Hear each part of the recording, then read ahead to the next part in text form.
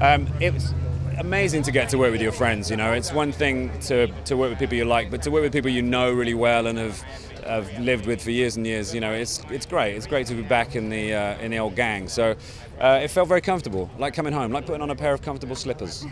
Yeah, well, we did everything. There was probably 1% of things that we didn't do, but we trained hard for 4 weeks. We trained with Brad Allen, who was our kind of stunt coordinator, who was, one of Jackie Chan's guys, which was amazing. It was amazing to do, but I was very fortunate that I did a dance film before I did this film. So there was a week between me wrapping that and me starting this. So I trained every day for 7 hours a day for 7 months to become a dancer. So when I had to learn these vast choreographies for these fights, my brain was essentially in choreography mode.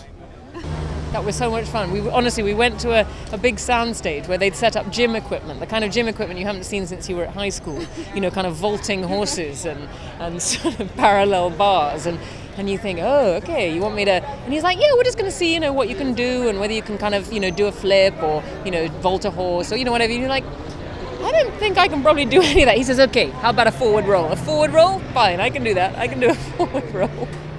And then you don't quite do it quite how they do it. You don't quite do it how you expect. So it was good. It was fun. And there was the guy who was the stunt coordinator has worked with a lot of on a lot of Jackie Chan's films, and he brings that sort of Asian martial arts background to it. So there's this rhythm to all our fights, and we were cutting to music the whole time.